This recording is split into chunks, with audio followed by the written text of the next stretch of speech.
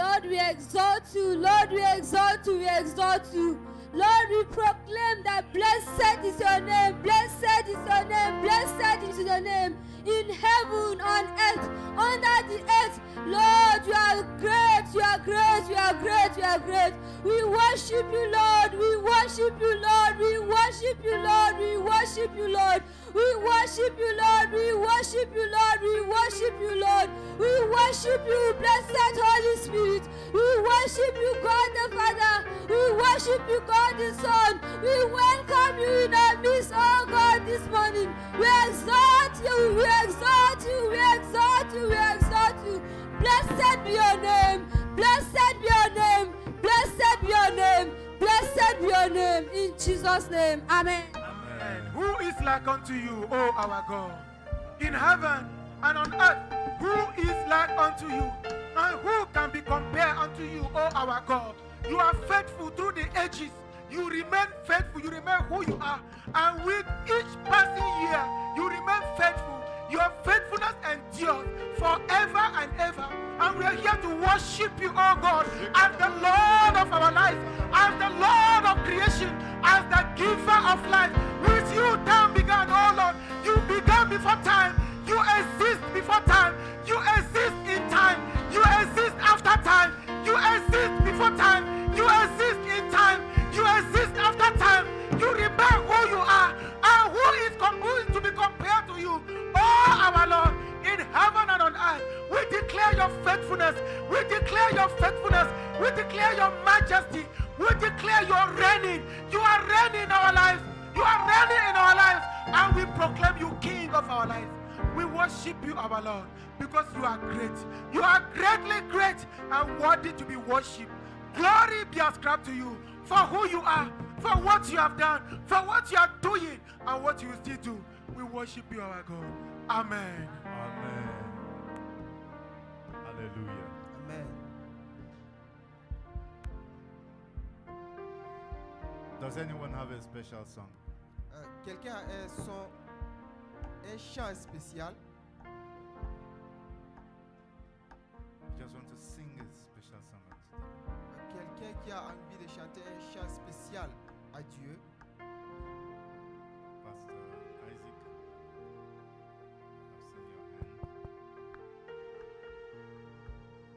You are Lord, you are Lord, you are Lord forevermore.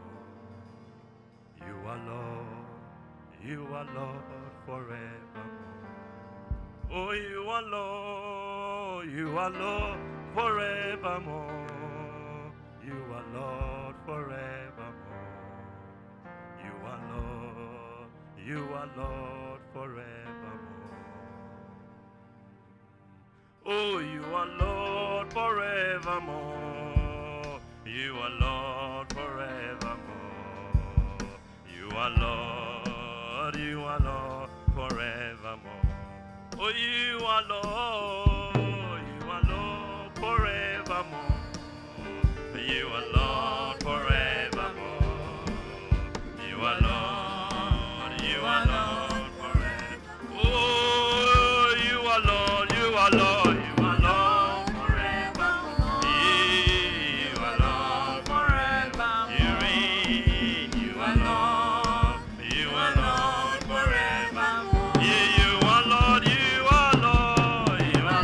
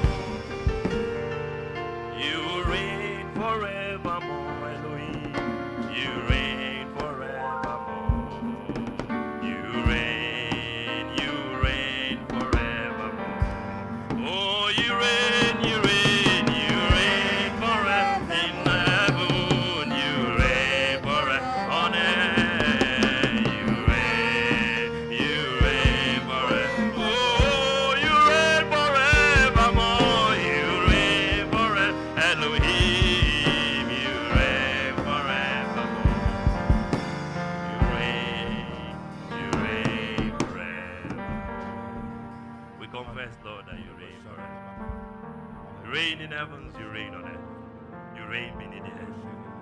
Oh, you reign unquestionable. Proclaim that you reign. We proclaim that you reign. And we proclaim that you are Lord forever. From everlasting to everlasting, you remain Lord. Oh, you remain Lord. Remain Lord. Be exalted forever. In Jesus' name. Amen. Amen. He reigns. Il règne. Hallelujah, he reigns. Alléluia, il règne. Hallelujah, he reigns. Alléluia, il règne. Jesus reigns. Jésus-Christ And règne. we want him to reign in your home, Et nous voudrions qu'il puisse régner dans ta maison, dans ton foyer, in your heart, dans ton cœur, in your family, dans ta famille and in everything that concerns you. et dans toutes choses qui te concernent. Welcome to Jesus in your home. Bienvenue à Jésus-Christ dans votre foyer. It's a known fact that when some people experience problems and challenges, C'est un fait déjà connu que pendant que les gens expérimentent les défis et certains défis et certains problèmes in their lives, dans leur vie, they go to prayer mountains ils partent dans les montagnes de prière, where they spend days and nights où ils passent la journée et passent la nuit là-bas, praying against the devil, à prier contre le diable, praying against demons, à prier contre les démons, praying against witches and wizards, à prier contre les sorciers, whom they suspect have been delaying the answers to their prayers or causing the problems in their lives. auxquels ils pensent que ce sont les diables, les démons qui retardent les réponses à leurs prières. Is that not so? Cela n'est pas ainsi. But how many of such people Mais combien de ces gens realize that they themselves réalisent que eux-mêmes could be the cause of their own troubles peuvent être les causes de leurs propres problèmes and the delay to the answers to their own prayers? et le retard aux réponses à leurs propres prières? How many? Combien? How many realize Combien réalisent that self is a greater enemy than the devil and demons? que le moi est le plus grand ennemi que le diable et les démons? And you need to know that. Et tu dois savoir cela. You need to know that. Tu as besoin de le savoir. How many go to those prayer mountains Combien partent sur ces montagnes de prière to deal with the problems that they themselves have caused? pour en finir avec les problèmes que eux-mêmes ils ont créés? Problems that have been blocking their own prayers, Les problèmes qui étaient en train de bloquer leurs propres prières, hindering and delaying answers to their own prayers. en stoppant et en retardant les réponses à leurs propres prières. How many go to those prayer mountains to deal with such? Combien partent sur ces montagnes de prière pour en finir avec ces choses? Welcome to Jesus in your home. Bienvenue à Jésus-Christ dans votre foyer. Welcome to this teaching series. Bienvenue à cette série d'enseignements. We want to proclaim and assure you afresh Nous voudrions proclamer et t'assurer de nouveau that God answers prayers. que Dieu répond aux prières. And we want you to enjoy God's blessings Et nous voudrions que tu puisses te jouir de la bénédiction de Dieu through answers to prayer. à travers la réponse aux prières. We do not want you to be ignorant Nous n'aimerions pas que tu puisses être ignorant of the things that block or hinder des choses qui bloquent ou stoppent or delay the answers to prayer. ou retardent la réponse aux prières. We have handled delayed answers to prayer, the enemy factor. Nous avions eu à gérer le retard aux réponses de prière, le facteur de l'ennemi. And we will encourage you to go and watch the 5 episodes Et nous t'encourageons à aller suivre les 5 épisodes. if you have missed any of them. Si vous avez manqué à l'un de ces épisodes ou l'une de ces épisodes. We are currently on delayed answers to prayer, the human factor. Donc nous sommes maintenant sur le retard aux réponses de prière, le facteur de l'être humain. And today we bring you part 6 Et aujourd'hui nous t'apportons la partie 6 of the human factor. du facteur de l'être humain. When we are done with the human factor, Lorsque nous allions en finir avec le facteur de l'être humain, we'll bring you delayed answers to prayer, the God factor. nous t'apporterons maintenant le retard aux réponses de prière, le facteur de Dieu. So we have very rich episodes coming to you. Donc nous avions vraiment des épisodes vraiment riches qui sont en train de t'arriver. And we want you to share with us how you have been benefiting from these teaching series. Nous aimerions que tu puisses partager avec nous de comment tu as été béni à travers ces enseignements. What God is doing in your life. Ce que Dieu est en train de faire dans ta vie. We'll go on to our message for today. Donc nous allions entrer dans notre message pour aujourd'hui. But first, we'll read through our usual text Donc premièrement, nous allions lire notre texte principal for this teaching series. de cette série d'enseignements. Proverbs 13 verse 12. Proverbe 13, le verset 12.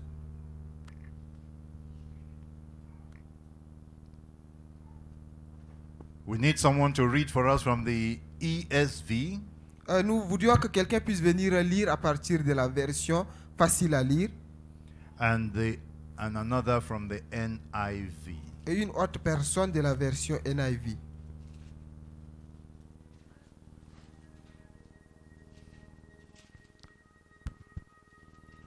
I want you to read with power, with life.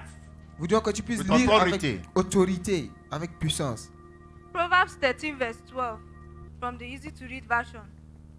Hope that is delayed makes you sad, Hope that is delayed makes you sad. but a wish that comes true fills you with joy. But a wish that comes through fills you with joy. Amen. Proverbs chapter 13, verse 12, NIV. Hope deferred makes the heart sick, Hope deferred makes the heart sick. but a longing fulfilled is a tree of life. But a longing Amen. fulfilled is a tree of life. La version française dit ceci. Un espoir différé rend le cœur malade, mais un désir accompli est un arbre de vie. The first translation La première version brings out the consequence as making the heart sick.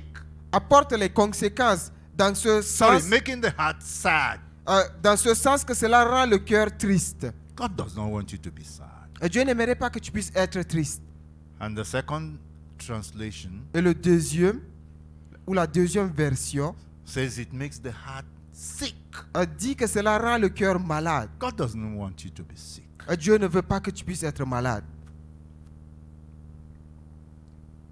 Whatever your prayer may be, Quelle que soit la prière auquel tu vas faire, for yourself, pour toi, for your family, pour ta famille, for your academics, pour ton académie, for your finances, pour tes finances, for your business, pour tes affaires, for your goals, pour tes buts, for the work of God in your hand, pour l'œuvre de Dieu entre tes mains, God doesn't want you to have delayed answers. Dieu n'aimerait pas qu'il y ait de retard là-bas. God doesn't want your heart to be sad. Dieu n'aimerait pas que ton cœur puisse être triste. God does not want you to be sick Dieu n'aimerait pas que tu puisses être malade because of delay, à cause du retard, because of the blockages. à cause des blocages. But we are saying that the delay may not be caused by the devil. Nous étions en train de dire que le retard ne peut pas être causé par le diable. In fact, many a times it is the human factor. Le plus souvent, c'est le facteur de l'être humain. We have looked at the human factor in 5 episodes. Nous avions regardé au facteur de l'être humain en 5 épisodes. If you have missed any of those ones, Si vous avez- please, we beg you to go and watch them. Si vous avez manqué à l'une des épisodes, s'il vous plaît, nous vous supplions, allez voir cela. It will help you to see what you must correct in your life. Cela vous aidera à corriger ce que vous devez corriger dans votre vie.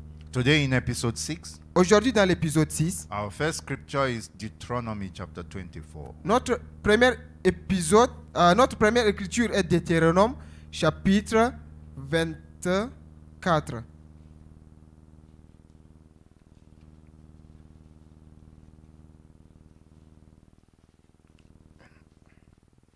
Deuteronomy chapter 24. Deutéronome, chapitre 24. We read verse 14 Nous allons lire le verset 14 and 15. et le verset 15. We want to look at the issue of delaying Nous voudrions voir l'aspect du retard or withholding ou peut-être les blocages the wages of workers, des salary of workers, Ok, le salaire des travailleurs. or not paying your workers. À ne pas payer tes salariés ou tes employés, au fait. Deuteronomy 24, 14 and 15 says, do not take advantage of a hired man who is poor or needy, whether he is a brother Israelite or an alien living in one of your towns. Le verset 14 dit ceci.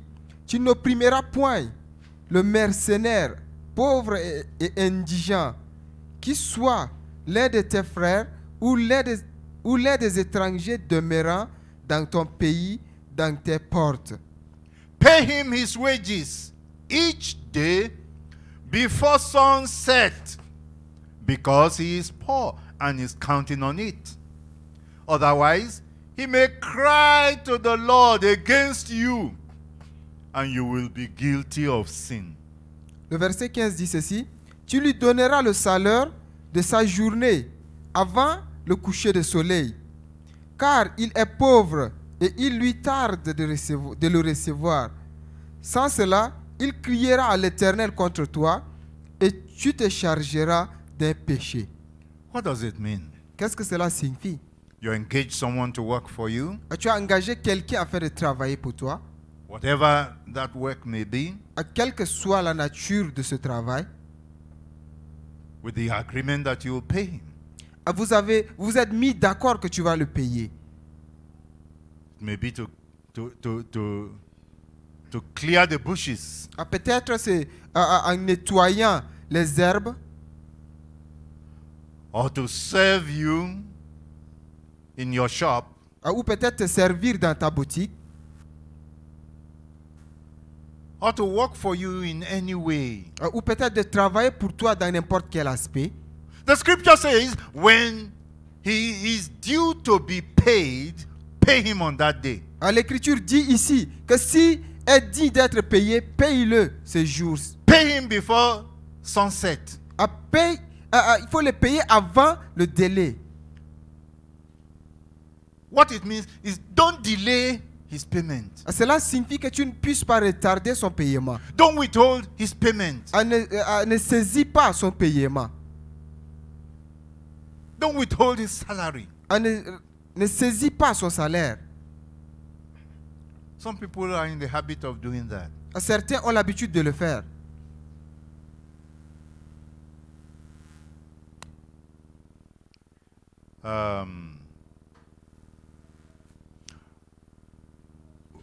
We have many in the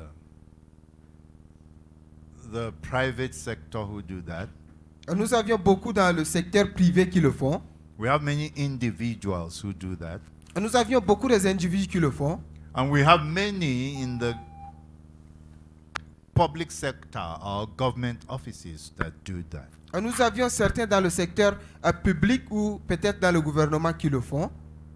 We even have those who will take the money that is meant for all the workers and go and invest in a bank so that there will be some profit over time. Et nous avions certains qui vont prendre le salaire de tous les employés, aller investir à la banque pour recevoir plus d'argent après. While the workers have worked and they are not paid. Pendant que les employés ont travaillé et ils n'ont pas reçu leur salaire. They don't know what they are doing to themselves. Ils ne savent pas ce qu'ils sont en train de se faire à eux-mêmes. Anyone guilty of this will pray and block his own prayer. Celui qui se trouve dans cette condition priera afin de bloquer ses prières. You are praying that God will bless you, Tu pries que Dieu puisse te bénir, but you are blocking your own prayer. mais tu es en train de bloquer tes propres prières. It's not the devil. Ce n'est pas le diable, It's not the demons. ce n'est pas les démons. The scripture says, when such people cry out to God, L'Écriture dit que ce genre de personnes, lorsqu'ils crient à Dieu, he will be guilty of sin. tu seras chargé d'un péché.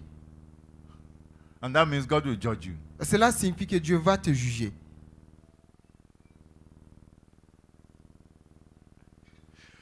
There are those who do something similar to this in their businesses. Il y a certains qui font quelque chose de similaire ainsi dans leurs affaires.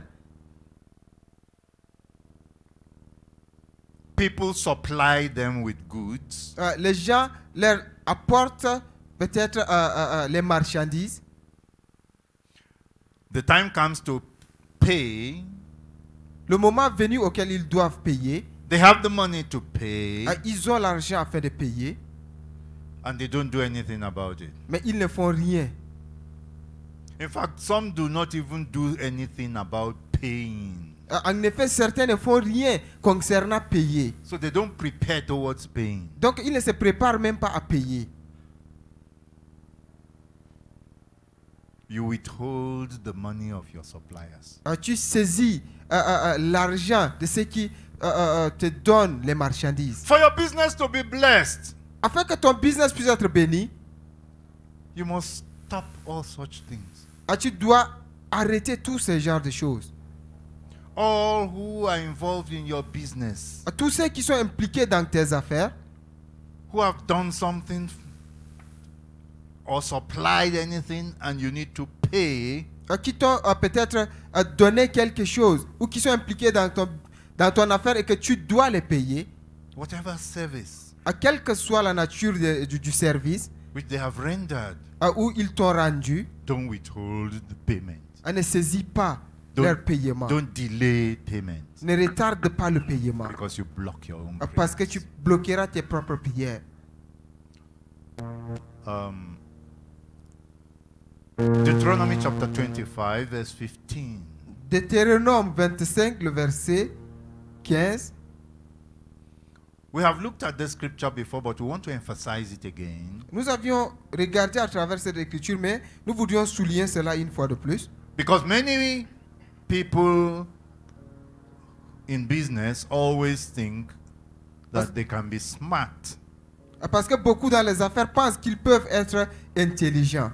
Let's read it. It says, you must have accurate and honest weights and measures, so that you may live long in the land the Lord your God is giving you. Le verset 15 dit ceci. Tu auras un poids exact et juste. Tu auras un effort exact et juste, afin que tes jours se prolongent dans le pays que l'Éternel ton Dieu te donne. Verse 16 says, for the Lord your God detests anyone who does these things, anyone who deals dishonestly. Le verset 16 dit ceci. Car quiconque fait ces choses, quiconque commet une iniquité, en est abominable. est en abomination à l'Éternel ton Dieu.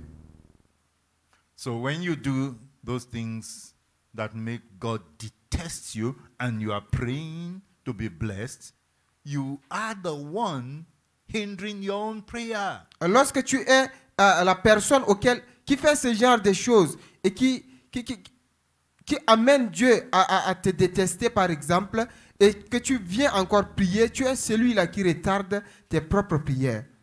We turn to Leviticus Regardons dans le livre de Lévitique, chapter 19. chapitre 19,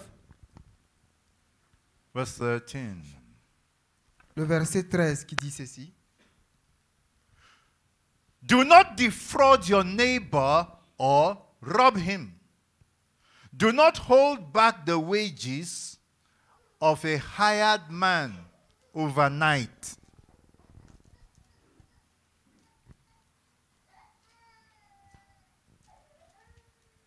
Let me take it again.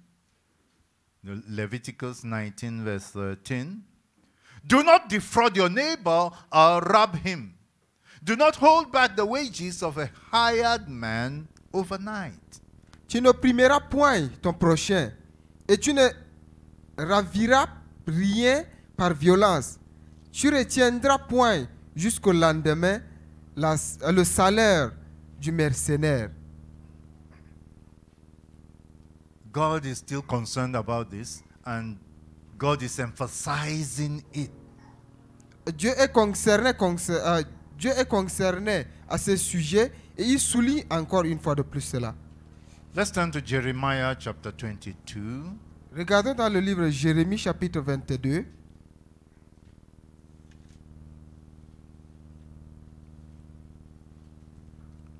Jeremiah 22, and we read verse 13. Jérémie 22, nous allons lire le verset 13. Woe to him who builds his palace by unrighteousness, his upper rooms by injustice, making his countrymen work for nothing, not paying them for their labor. Malheur à celui qui bâtit sa maison par l'injustice et ses chambres par l'iniquité, qui fait travailler son prochain sans le payer, sans lui donner son salaire. Very clear. De manière claire. Let's turn to James chapter 5. Regardons dans le livre Jacques chapitre 5 And we look at verse 4. Nous allions regarder le verset 4. James chapter 5. Jacques chapitre 5, Verse 4. le verset 4. Look, the wages you failed to pay the workmen who mowed your fields are crying out against you. The cries of the harvesters have reached the ears of the Lord Almighty.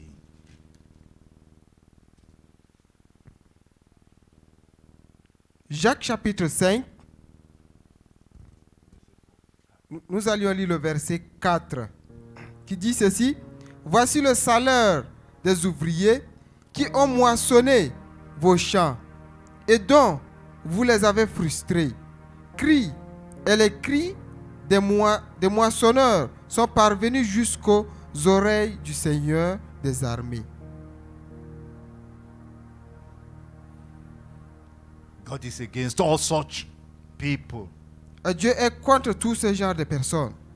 People who practice that. Ces gens qui pratiquent ces genres de choses, So when they pray, lorsqu'ils prient, they themselves block their own prayers. eux-mêmes bloquent leurs propres prières. So do not delay Donc ne retardez pas or withhold ou saisir the salary and the wages of your workers. Le salaire ou le gain de tes ouvriers. Do not fail to pay them when due. Ne faillis pas en les payant lors de leur délai.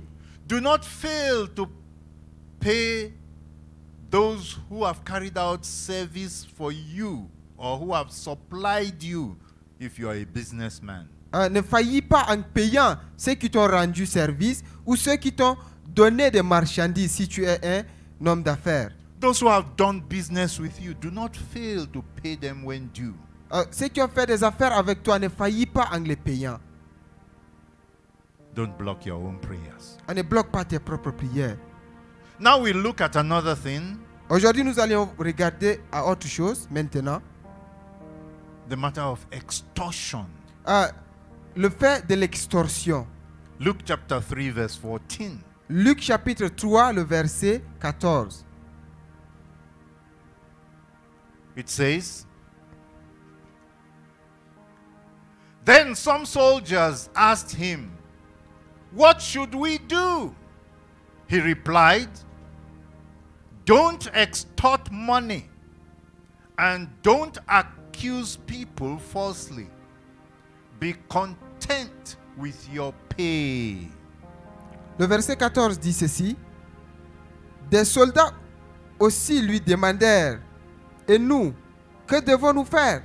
Il leur répondit, ne commettez ni extorsion, ni fraude envers personne, et contentez-vous de votre solde. And we know that not only soldiers are involved in this, Et nous savons que les soldats sont impliqués en cela. policemen, Les policiers, customs, les services clientèle. Ok, les douaniers. Ok, les douaniers. tax collectors, Les collecteurs de taxes. immigration, L'immigration. and so on. They all practice this. Et etc. Ceux-là pratiquent tout cela. And many have built houses through that. Et beaucoup ont bâti des maisons à travers cela. In fact, they have a racket, En effet, ils ont une raquette. an extortion racket. Une raquette d'extorsion. And if you hate that kind of thing and you don't want to do it, your boss will remove you from the critical positions. Si tu haïs ce genre de choses et tu ne veux pas les faire, ton chef t'enlèvera de cette position auquel tu te trouves. Ou ces positions stratégiques auxquelles tu te trouves. You are practicing such things. Si tu pratiques ce genre de choses. And you truly want your prayers to be answered by God. Et tu aimerais que tes prières puissent réellement être répondues par Dieu. No way. Il n'y a pas de voie. Many of such people think that their prayers are answered because they continue to practice such things and they see their physical finances and things increase. Beaucoup pensent qu'il y a la réponse à leur prière pendant qu'ils voient dans leur vie physique leurs choses physiques avancer, leurs biens physiques avancer. It's not an answer to prayer. Ce n'est pas la réponse aux prières. It is fraud. C'est de la fraude. It is evil. C'est méchant. God calls it extortion. Dieu appelle cela de l'extorsion. Don't block yourself. Ne te bloque pas. If you do not see the repercussions in your own very life, you will see it in the life of your children. Si tu ne vois pas la répercussion de ces choses dans ta propre vie, tu verras cela dans la vie de tes enfants. You will see it in your family. Tu verras cela dans ta famille. Don't be deceived. Ne sois pas déçu.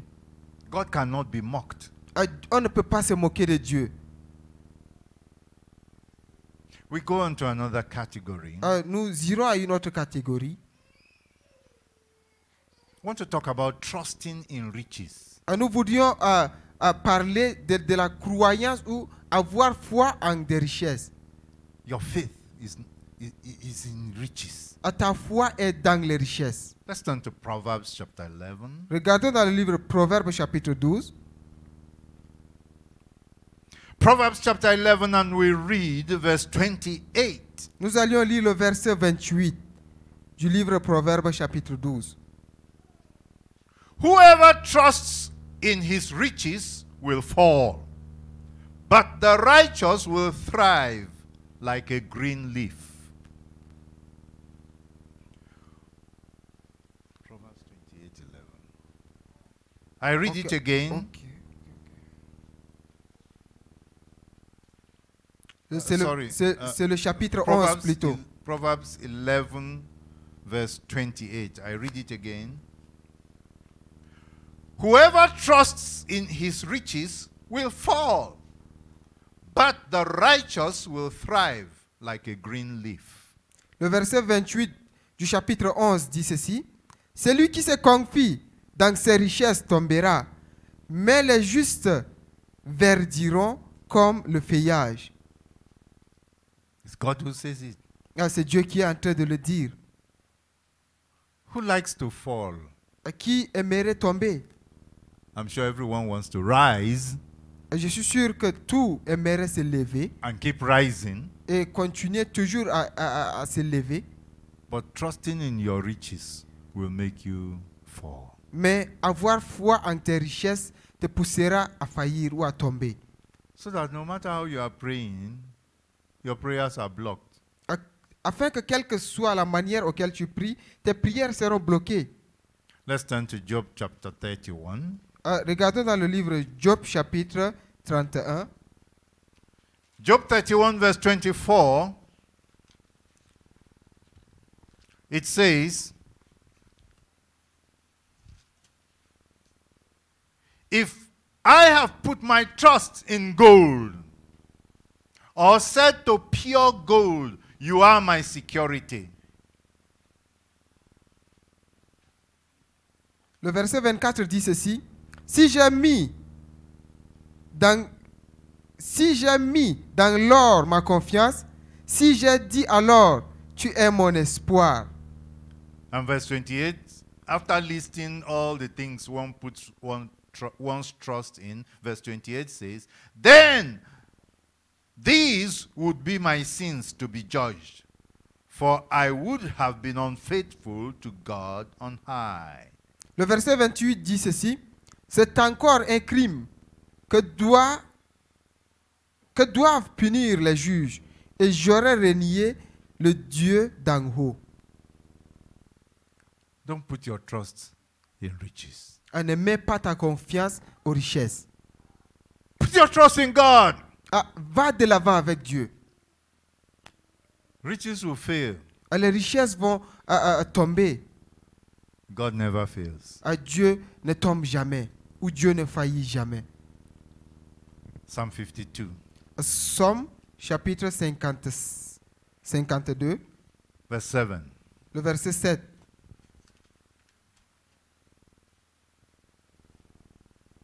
Here now is the man who did not make God his stronghold, but trusted in his wealth and grew strong by destroying others.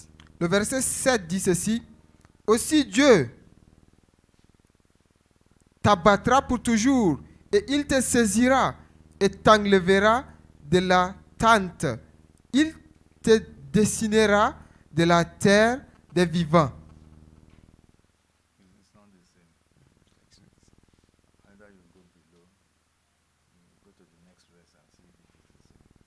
I read it again.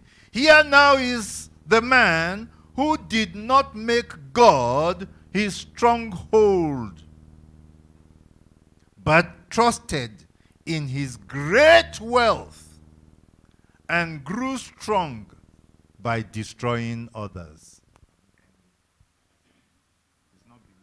Okay. C'est le verset 9, au contraire. Voilà l'homme qui ne prenait point Dieu pour protecteur, mais qui se confiait aussi à ses grandes richesses et qui triomphait dans sa malice. Let's move on to the New Testament Allons dans le Nouveau Testament and read from 1 Timothy et nous allions lire dans le livre 1 Timothée, chapter 6, chapitre 6, verse 17.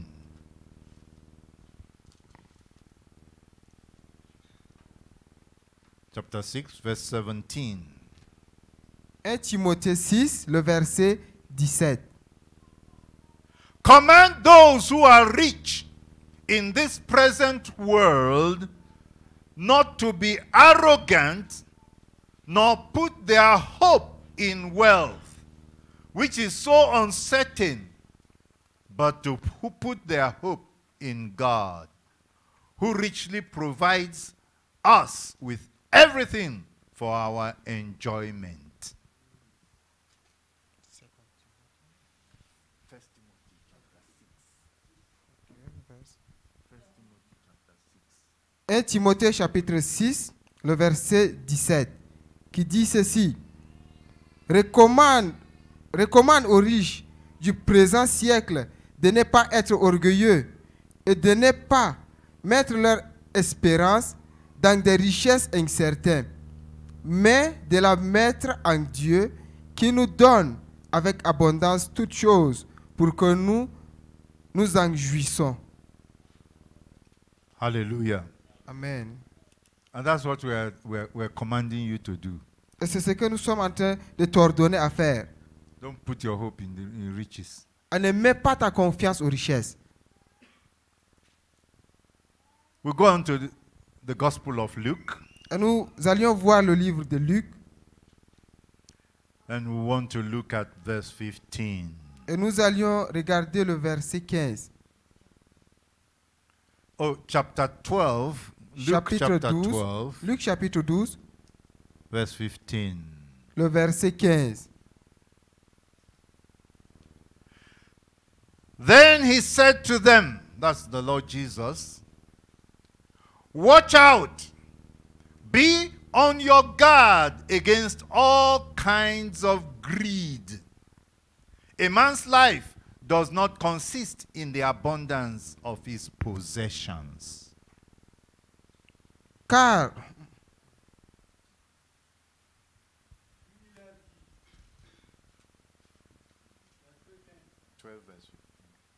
Ok. Puis il leur dit, gardez-vous avec soin de toute avarice, car la vie d'un homme ne dépend pas de ses biens. Serait-il dans l'abondance?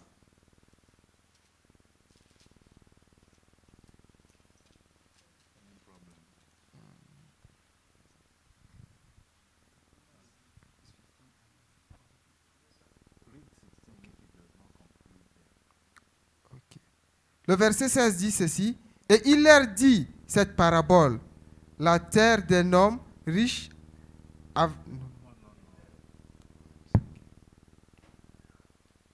Praise the Lord. louange au Seigneur. Your life does not consist on the abundance of your possessions. Ta vie ne se résume pas à l'abondance de ce que tu possèdes. Don't put your trust in them. Ne mets pas ta confiance en ces choses.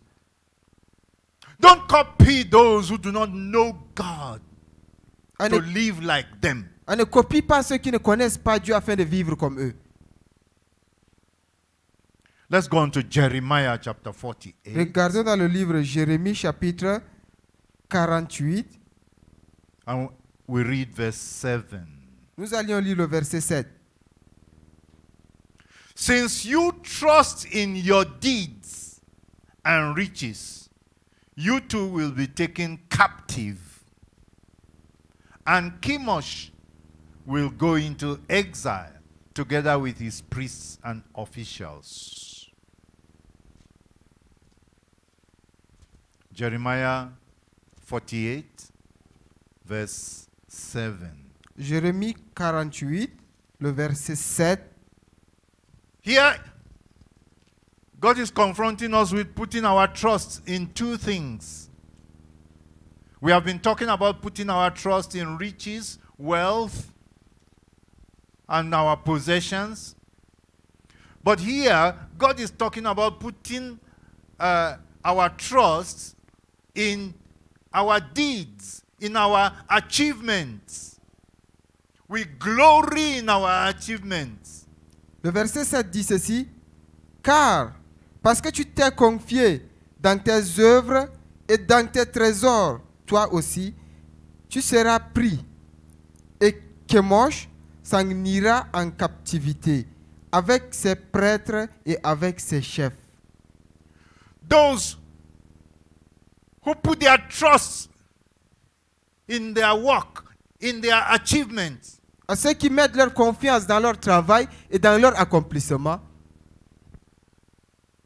have already mapped out a pathway, and they are following a pathway to captivity. ils sont en train de suivre un chemin vers la captivité. Don't put your trust in your achievements. Don't put your trust in money, in riches. Ne mets pas ta confiance en tes accomplissements, en l'argent et dans tes richesses. Don't trust in riches. Ne fais pas confiance aux richesses. Don't trust in your achievements. Ne fais pas confiance en tes accomplissements. Don't trust in your abilities. N'aie pas confiance en tes habilités ou tes compétences. And feel that because you have abilities, you are able to do this, you are able to do that, you trust in that more than God. Et croire que tu as la compétence en ceci, en cela, et tu as confiance en cela plus que Dieu. If that is you, Si tu es ainsi, you will find that all such people pray and pray, but they are blocked in answers to prayer. tu verras que ce genre de personnes prient, continuent à prier, mais ils trouvent les blocages en réponse à leurs prières. We would like two people to come and pray Et nous voudrions que 2 personnes puissent venir ici prier before we stop here today. avant que nous puissions finir ici pour aujourd'hui. We do hope you are seeing a number of things that you take for granted. Nous voyons, je pense que tu as vu le nombre de choses que tu prends comme acquis. People take these things, many of these things for granted, Les and they gens- don't know it hinders prayer. Les gens prennent ce genre de choses comme acquis et ils ne savent pas que cela bloque les prières. Lord, you started this morning by saying to us that self is more dangerous even than the enemy. And there are many things, so God, many answers to our prayers that we are blocking by our own self. I pray, oh God, in the name of our Lord Jesus, that this will be reaching our hearts. Because each example that have been given today has to do with things that we do. It had nothing to do with anything that Satan has done or is doing. And so, Lord, I pray in the name of our Lord, and we beg you that you open our hearts to see each of these things and to deal with them in in our lives, and deal with this type of situations in our circumstances, so that we can make the way open for God's blessings to come upon us. We can make the way open for answers to our prayers. Lord, we beg you. We pray particularly that you help us never to make money our God. I pray, oh God, no matter what, no matter the pressure, our eyes will always be turned towards God, from whom our help will come from. In Jesus' name, amen.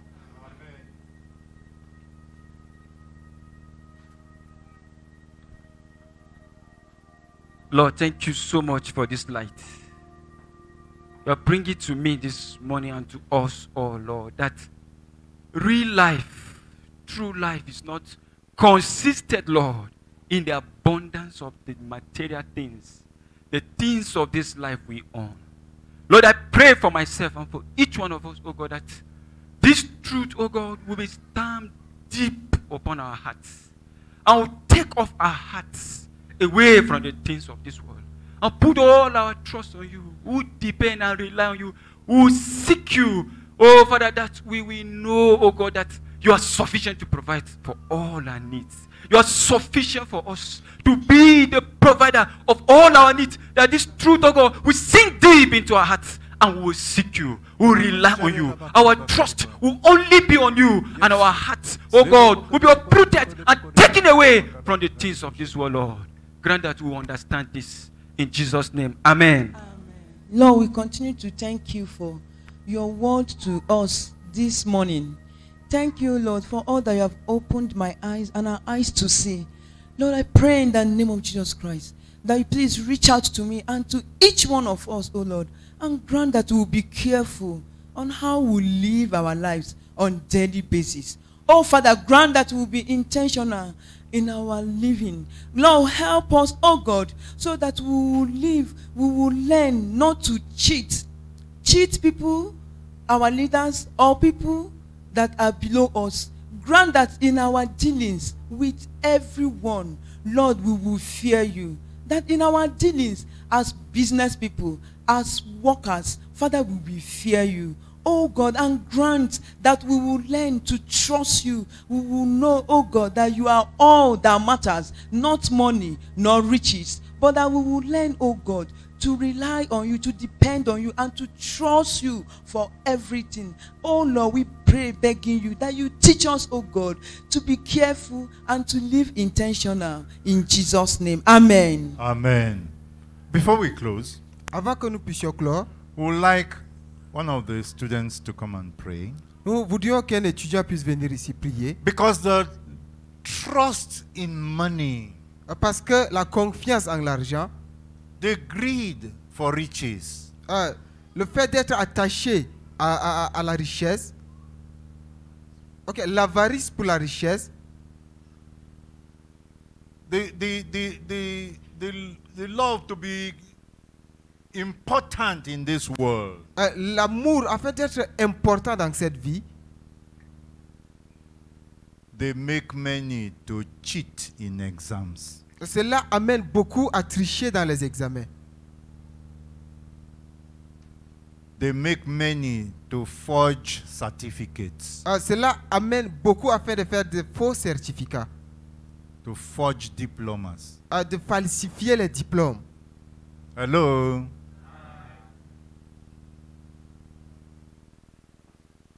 Don't block yourself. Ne te bloque pas. The day will come Le jour viendra when not only that you will be blocked, but you will be put to shame and exposed. pas seulement que tu seras bloqué, mais tu seras mis en honte. Unless God is not God. Peut-être que Dieu n'est pas Dieu. So, the young people, the students, don't follow that pathway. Please, let one of the students come and pray. Donc les jeunes et les étudiants ne suivent pas ce genre de chemin. Que un parmi eux Very puisse quickly, very venir, quickly. que un parmi eux puisse venir rapidement prier.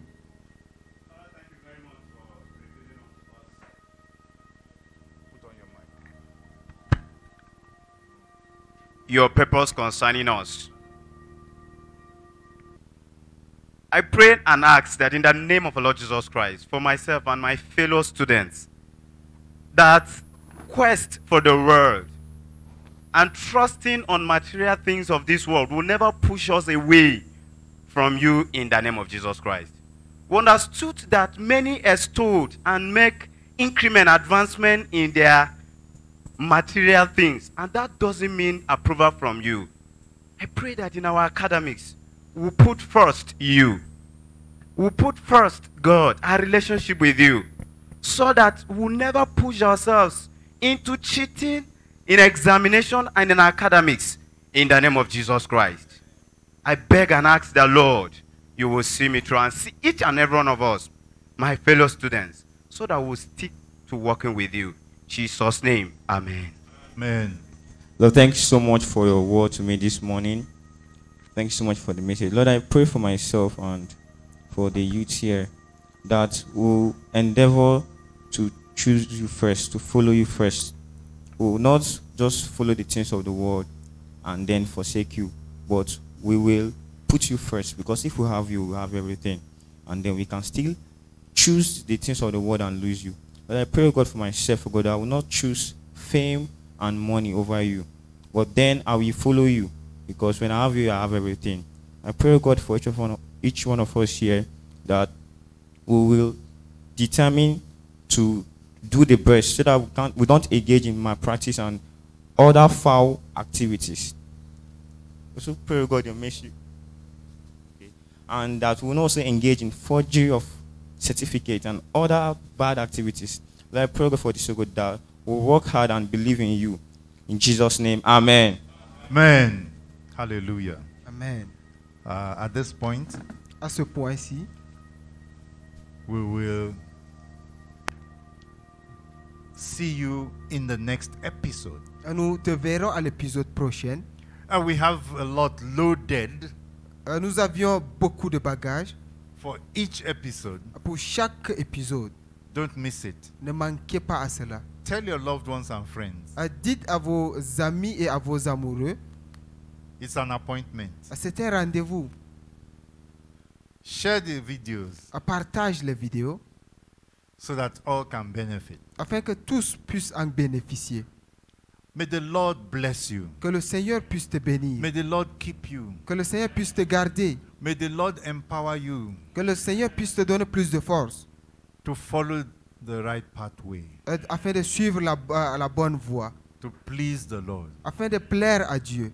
In Jesus' name. Au nom Amen. de Jésus. Amen. See you in the next episode. T'espérons à l'épisode prochain. Bye for now. Au revoir.